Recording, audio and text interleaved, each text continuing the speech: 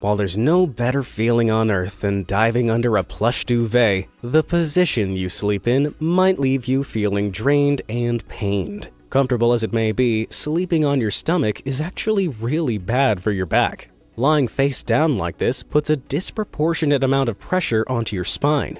And unless you found a way to breathe through your pillow, turning your head twists your spine and head out of alignment, which can be a pain in the neck, literally. But if you really can't help but sleep on your front, you should pop a pillow under your hips and restore the natural curve of your back to relieve all that pressure. Plus, it's a great excuse to fill up your bed with more super comfy pillows. But it's not just stomach sleepers that need to be wary. I'm looking at you, side-on sleepers. You may not think it matters which side you sleep on, but your organs say otherwise. You see, the stomach's natural position is on the left side of your body. So, if you sleep on the right side, your dinner gets digested against gravity, hindering its breakdown and even causing the old midnight heartburn. With this in mind, you should roll over and lie on your left side to get a more restful night's sleep. What's my preferred position, I hear you ask? Well, just ask your mom.